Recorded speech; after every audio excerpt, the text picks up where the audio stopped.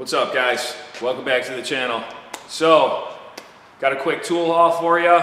Go through a couple Snap-on merchandise, the tools I got the last maybe 2 or so weeks, some tool accessories, and I bought one off the Cornwell truck.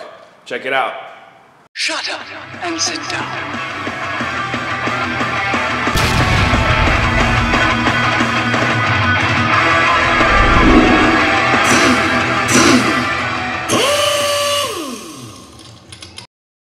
Alright guys, so picked up a few things these last couple of weeks, and like I said, I got one off the Cornwell truck, but hey, whatever. You guys been following the channel, you know I picked up that Snap-on Smart Smoke machine. Great machine. I mean, this thing has saved me so much time. I mean, I'd like to say the tool already had paid for itself, but great tool, but it's got a lot of accessories with it, so I've been kind of picking away at some of the accessories I want to get for it. One of the main ones that I was looking at and wanted to get was the CO2 tank. It's got an option for, so I went ahead and picked up that 20-ounce tank, pretty much a paintball CO2 tank. Same tank, I probably have some of these already for my paintball gun, different sizes and all that. So you got 20-ounce tank, and then it comes with the regulator. So you could hook this thing on the back, and instead of running shop air through it, you could run CO2 through the, into the tank. That way you're not a bomb or in danger, and plus if you get sparks in the gas tank, oxygen and fuel vapor doesn't go well together. But this is obviously made in China, but a tank's a tank. I probably could get a couple of these. I could probably use my paintball ones, have a couple on standby, because I think this thing was pretty pricey through Snap-on. I'll put the part number down in the description. But get this thing set up on here and have that, and all I need to do is, now I kind of wish I didn't get rid of my NiCad batteries for the back side of that, because that's the only thing it uses. You could use that smoke machine out in the parking lot with no shop air, or no power, basically wireless. So I got that. That's the first one. Came in a little box and all that stuff. Here's the box for it, and then part number on it is right there. You guys see that? So pretty cool. Get this one set up on there. All right, real quick, guys. So looking at this thing, the CO2 tank a little closer, it's actually made by the exact same company my paintball equipment's made by. So these tanks, the ones for my paintball gear, the ones I have at home, will definitely work for it. And I got a bunch of them, so I'll have a couple extras. I'll see how many 20-ounce bottles I got, get those filled up, have a couple backups, and I believe the threads are the same too. So that's kind of cool.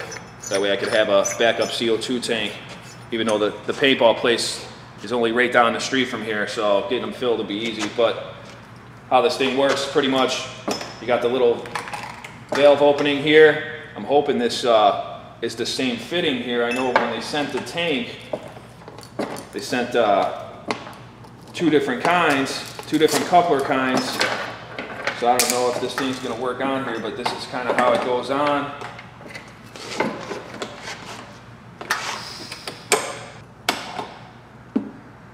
No.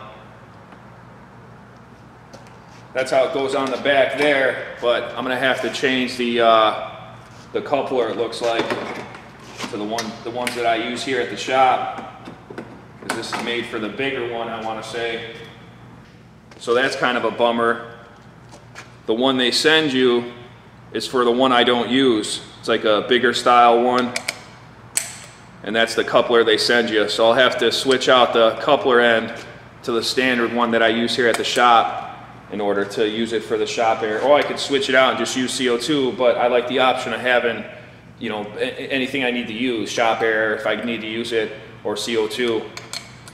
But I'll have to get this thing switched out. I think I got one in the toolbox, but that's pretty much how it works. It just snaps onto the back like that. You got the regulator, so you can tell how full the tank is.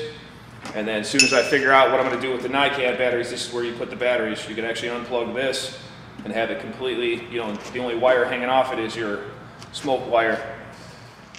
The next 2 accessories I got for it, one is made by Blue Point, EELDGASCAP. It's to test straight at the filler deck, at the gas tank. 3 different kinds in here. Like I said, it's made by Blue Point, but I'm not even exactly sure. Yeah, it's just a rubberized seal over, so you got to worry about, you know, the sticky, double-sided sticky tapes and sticking it on there. It's pretty much just got the rubber. It's like a silicone, so you get a nice good seal on it, and then it's got 3 different sizes, probably for the most popular filler necks. So I picked up that one. This one wasn't too badly priced. I'll throw the part number to this one in the description, but made by Blue Point, got that one for it. And then I got, of course, the cover for it. An expensive tool like that, you know, you want to try to protect it. So it comes with a nice little, reminds me of like a, speaking of barbecue season, it reminds me of like a barbecue grill cover or an AC cover, but it's got a cover for it, fits right on there. And then the handle, it's got a little Velcro where the handle could come through. This will probably, I'm not sure if this will work on the manual ones. It says Smart Smoke on here, but maybe they make another one for the manual smoke machine, snap-on smoke machine. But I've seen them and I had to get it, seen it around. So get that set up on there. Nice one. This one was pretty cheap, maybe 50 bucks or so. I'll leave a part number to this one too in the description. EELD 500 CBR, probably short for cover. See how this thing fits on there? Got everything wrapped up nice. This thing should just slip over it. Wonder if you got to take off the wire for it too, or if it's going to fit. Ah, it fits. Good stuff. Got the little opening for the handle here. Nice and tight fit. The cable's tucked up in there. There we go.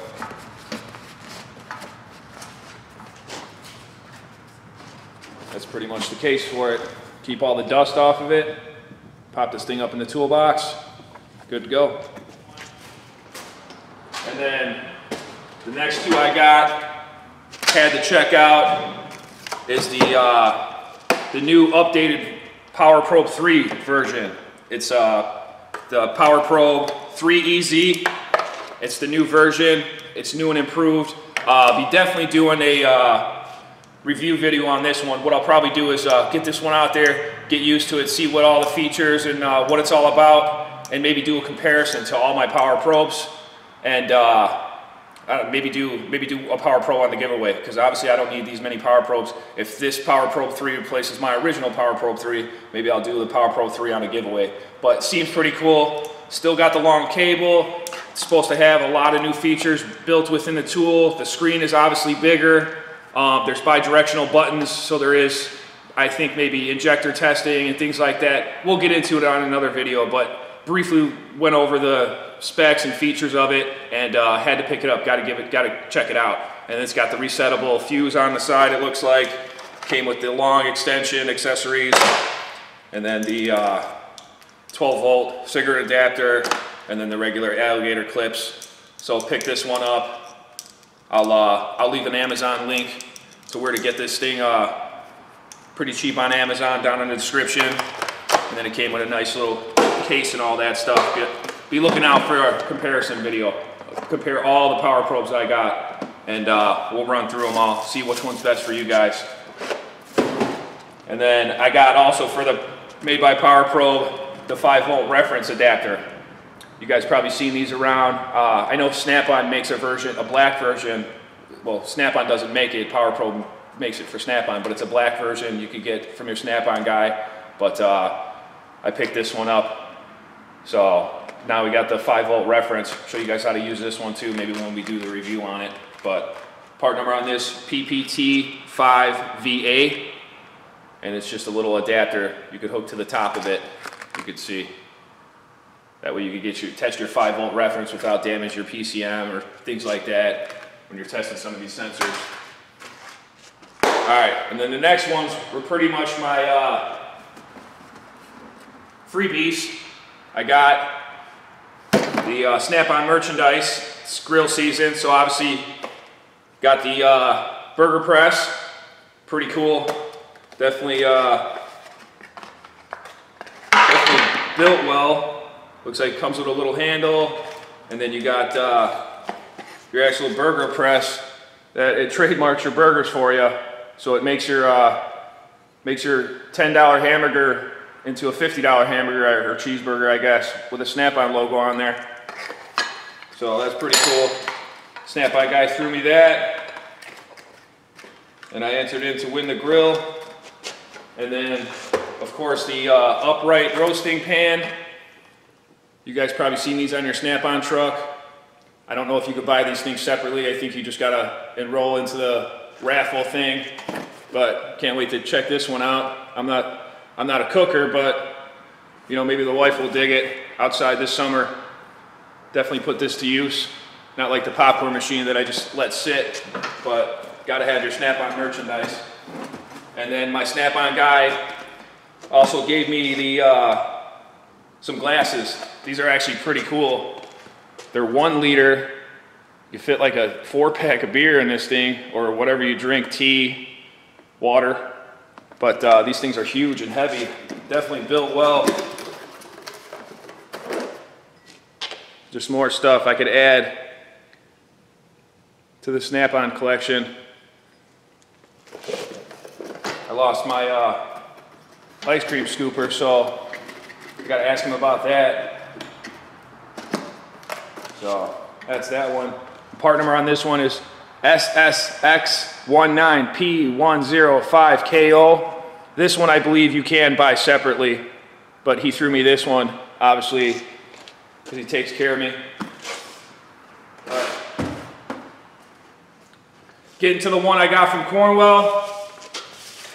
I know what you guys are thinking, you know, JRC54 buying off the Cornwell truck, but the guy is a pretty cool dude, so I figure, you know, I'd throw him a bone. Plus, what I got here I thought was pretty cool. Another hood light. So I got another light. And this one you guys can see, that's a hood light with pretty much those monster flashlights clipped onto it. So they are removable. You got pretty much 2 flashlights, and this thing does fold up pretty nice. But I'm gonna get this thing opened up and show you guys. Looks like it comes with the instructions. You can see how it folds up, compact, real nice light. So it comes with 2 chargers. You could charge both the lights at the same time. You could use 1 light for a hood light and then use 1 light for a hand light. So it's kind of like a 3-in-1. But I definitely like the way it folded up, nice and compact. Get this thing out of the bag here. So pretty much here it is in the compact position, and then you could open it up. It's got magnets on here, and then you could open it up into a full hood light. You guys can see. And then it's also got the adjustment on here, and then you could remove the lights and just use them. Almost dropped it, and use them as normal flashlights. It's got some decent lumens too. I think 1700 the box said, but I thought it was cool, you know. And then these lights are obviously have features in themselves. Got the hook. I don't think these things have magnets on them, but I got a lot of LEDs on there.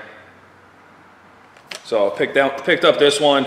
Can't remember what I paid for it, but definitely a nice hood light. You can never have too many lights.